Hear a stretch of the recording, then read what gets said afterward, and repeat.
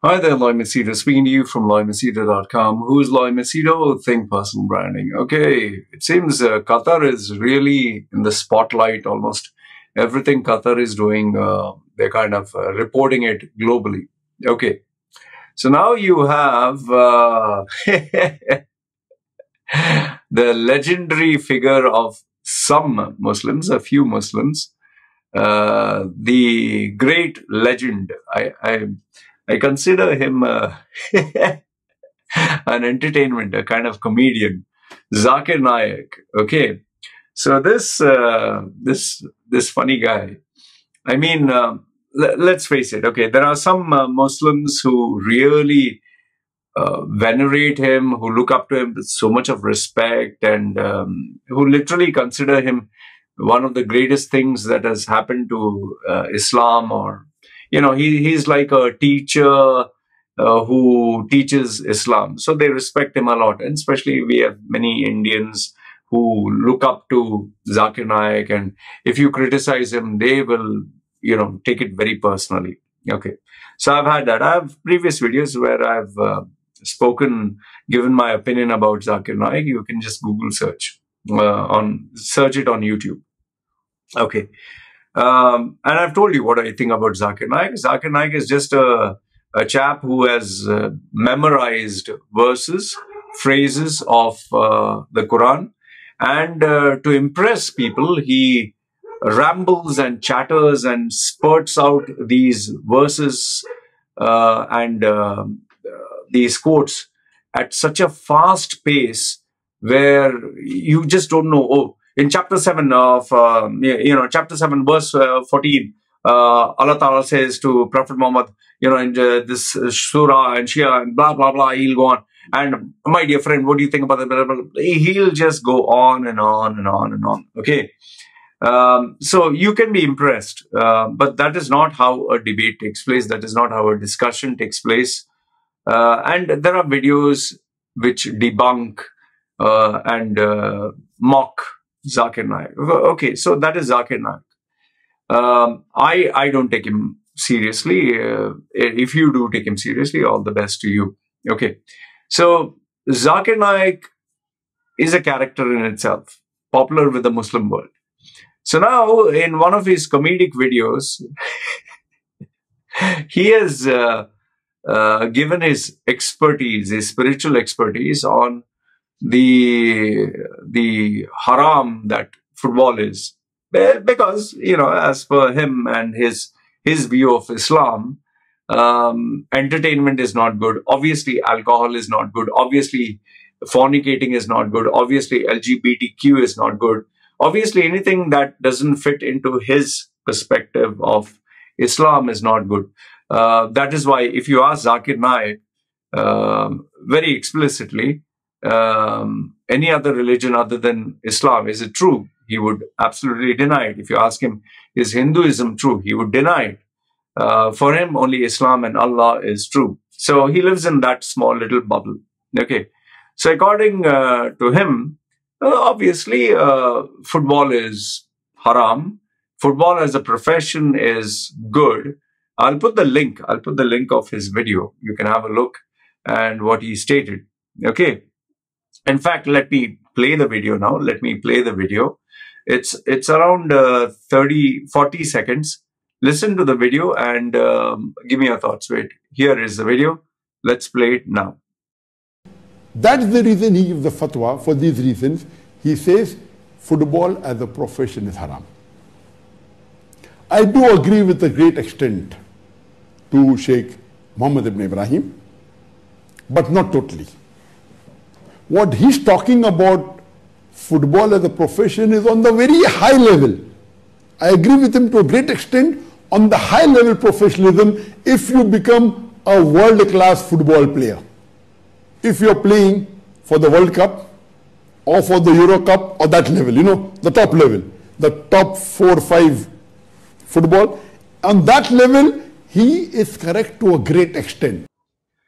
Okay, so here we got Dr. Zakir Naik. See, I I don't know about you. Okay, I don't know. I don't take him seriously. He has, for example, he has a PhD or he has expertise in the Quran or in Islam. It's more like saying, this guy has a PhD in Marvel comics, or this guy has he's a doctorate in DC comics. I mean, or fairy tales. I mean, this is just a religion whom the rest of the non-Muslim world does not take seriously. So it's up to you to take him seriously or not. So I find him silly. I find him absolutely silly. Now, coming to Dr. Zakir Naik, not doctor, why am I calling him? His moniker is doctor. He's not a doctor. Okay, Zakir Naik, he being invited to Qatar. What do I think about it? See, in Qatar, Qatar is a Muslim country. Okay, Qatar believes in Islam. Qatar believes in Allah. Okay, if they invite Zakir Naik or they invite the Ayatollah of Iran, let's say a religious scholar from there, or they call Pope Benedict, or I don't know who's the Pope right now, or they call Hindu priests, whomsoever they call, if in case they call. I don't see a problem in calling someone to pray, okay? So if they're calling Zakir Naik to pray, if they're calling some mutawwa, if they're calling a priest to pray, I perfectly do not see what is the problem. Yes, for, let's say, English football fans, they might find this very odd. For someone who has never heard a Muslim pray, like my first wife, who's Irish, when she heard, when she was in Dubai, and she automatically heard all these mosques praying, she was like, what the hell is this, And when she heard them praying, with their, how they say the chants, she found it very bizarre and very strange. In the same way, if a foreigner were to go to, let's say, a Buddhist monk, or he were to go to, let's say, Hindu temple, and they hear the bhajan, Jai Shri Ram, and, they'll feel a little different because they don't do it. In the same way, like when I was in Dublin and I was eating with my fingers, they were like, yuck, how do you eat with your fingers? Oh, you must be backward. And this is nearly 25 years ago. So for someone who has not traveled, for someone who has not seen cultures, for someone who has lived within a small bubble, for them, they might find this odd. But for people who have traveled around the world, praying to Allah, Jesus, Lord Shiva, whatever, I don't see what is the problem. And praying in itself is good. You're asking for peace, blessing, whatever. Okay. So I don't have an issue with that. I don't think there should be an issue. As far as inviting him, what I feel is Qatar's leadership is, he's a head of a country.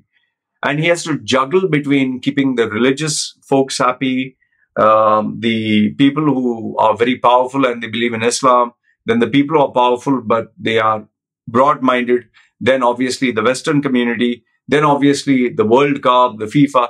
He has quite a number of people to keep happy. And he can't keep one side happy and ignore the rest.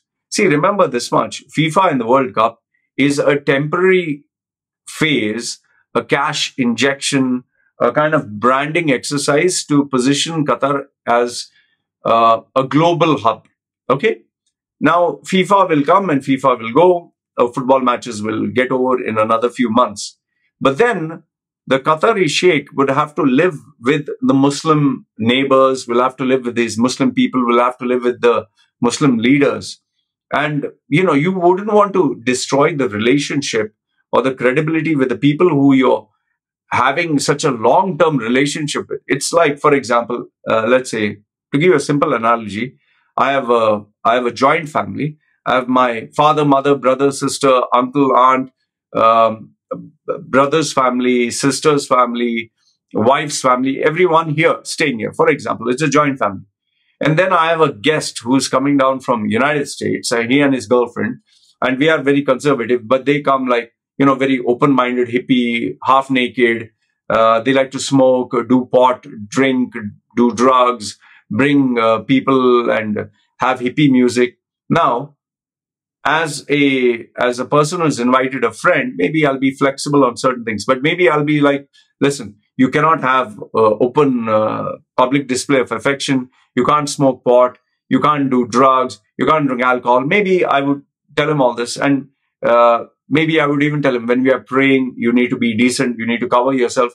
So I need to balance it out. But why? Because the day this guy leaves, he leaves my house, then I'll be stuck with the people in the house, and there'll be many hurt feelings. There'll be people who will be very disappointed. So Sheikh Tamim, or the Qatari leadership, doesn't want to face a permanent backlash. And in the last thing what you need is, after the FIFA gets over, there is a complete chaos and meltdown. And understand this much: all the infrastructure that Qatar has built, okay, at the end, they'll have to sell this to the very same public. So, and my prediction, which I've told you already before, all this that they have built will have to be demolished, will be pointless, useless, because you're just doing it for one particular event. So, Zakir Naik coming down to Qatar, I look at it as Mickey Mouse coming down to visit a country. I don't take him seriously. His opinions are a joke. He's not an authority. He's not appointed by Islam, by Prophet Muhammad, or by Allah, or the Muslim world. They have not appointed him as the voice of reason and the authority of Islam. Nobody has. He's just a self-appointed bozo. And the only people who, hey, Zakir Naik, hey, are these, I'm sorry to say, for lack of a better term, uneducated people who don't have a perspective about life, who don't have common sense, who have not traveled, who have not seen the world. They take this clown seriously. He just has a following of sheep, 2 million whatever followers, who take in chapter surah, chapter surah, verse 7, paragraph 8 of Allah Ta'ala says, in Prophet Muhammad, blah, blah, blah, blah, he'll keep going on and on. He's a joke, man. I've even uploaded that video, 5 minutes errors of Zakir Naik. Nobody takes him seriously. Nobody takes him seriously. That is why he's banned in so many countries. That is why he has a criminal, wanted this thing in so many countries. Only place where he can stay is maybe Malaysia, and hopefully in this thing. And he's a smart businessman. He is making money. He charges a hell lot of money, shitload of money, just to speak. So he's no saint. So if you are a big fan of his, all the best to you. For me, he's just a joke. For me, he's just a clown. Like I call him Mickey Mouse. In fact, poor Mickey Mouse. People take him seriously. Fine, up to you. He's your God. He's not mine. You can worship him.